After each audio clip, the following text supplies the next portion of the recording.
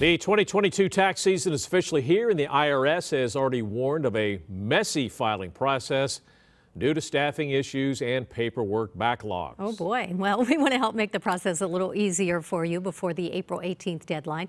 Joining us live with the latest on all the new tax laws that you need to know about, enrolled tax agent Karla Dennis. Welcome, Karla. Thank you so much. How are you? Oh, we're great. Good. Thanks for being here. We're going to jump right into this first major change, and I know a lot of people might not be aware of this, but it's for taxpayers who use those third-party payment apps, things like PayPal and Venmo, and now we might have to report some of that. Is that right? That's right. Payment app providers will now have to report any amount over $600 versus $20,000 in the past.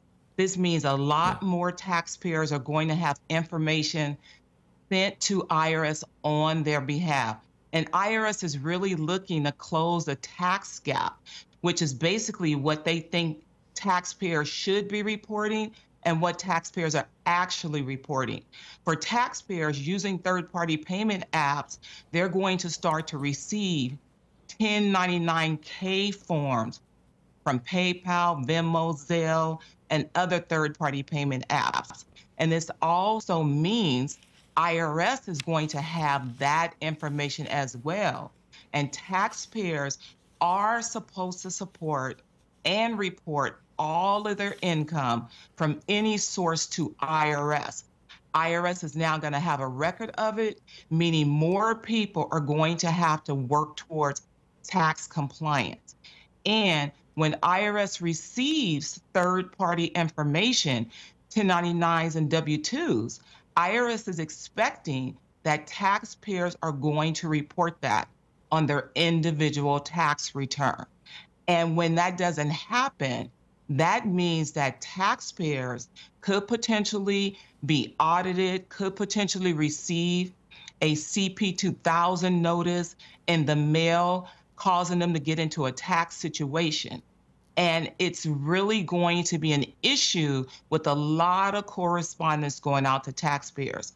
IRS now is going to have increased visibility into business transactions. My advice is for taxpayers to really keep meticulous records, really track the amount of money that's going through those third-party payment apps.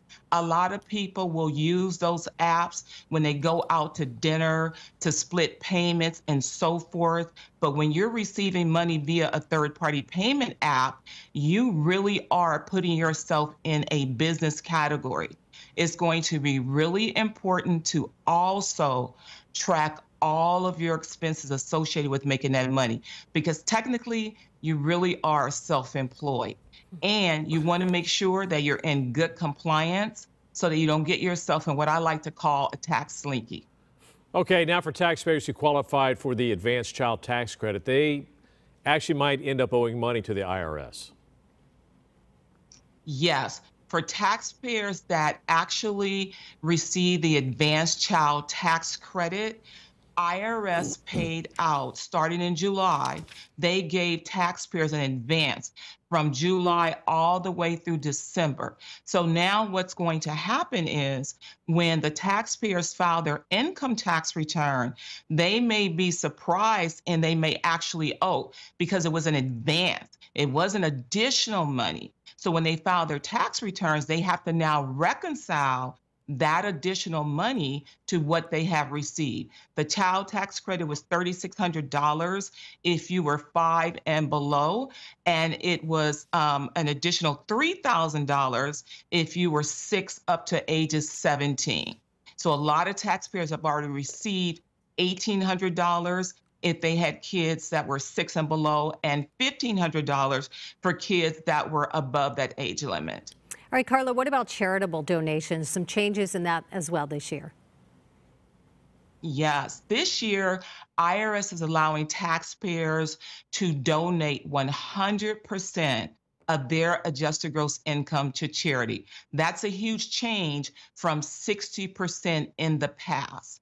This increased percentage will require taxpayers to make an election on their tax return.